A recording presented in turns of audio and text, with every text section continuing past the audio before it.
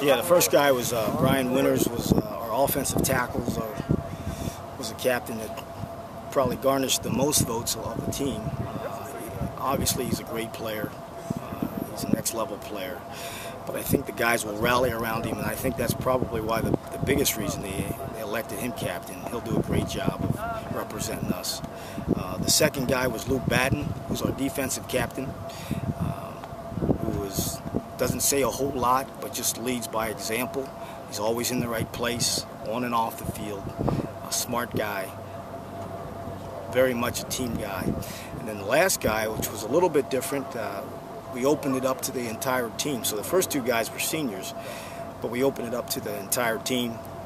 And I said, you can vote on anybody you want, from grades 1 through 5, and they all selected Rosie Nix. So obviously we know about his stature and his playmaking ability, so it's going to be fun to see him as a captain in that role. I want to play and lead this team to my championship, and I feel like we have the guys and the players to do that. Carry them the rest of the way. But I mean, just kept my mind focused and even killed. I think we had three great choices that I had a lot of confidence in any one of the three.